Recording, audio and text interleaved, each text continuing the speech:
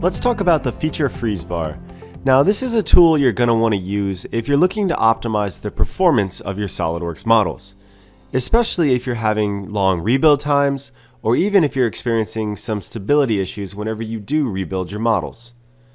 The freeze bar is this yellow bar at the top of your feature tree, and it works by dragging it down through the tree. Everything that is above it will be frozen or locked. Now this means that it can't be edited, but that also means that it'll be excluded from the rebuild.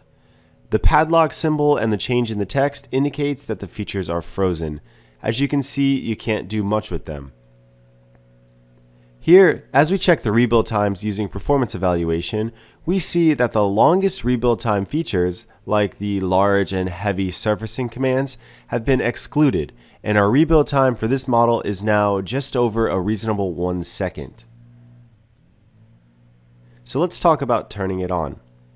You'll notice here you don't see the freeze bar on my SOLIDWORKS system. Your system probably looks like this. Out of the box, the freeze bar is turned off. So how do you enable it? It's easy. It's just a system option that can be enabled by going to your SOLIDWORKS options and checking the box here to enable it. And now you'll notice that it appears at the top of the tree and I can use the freeze bar.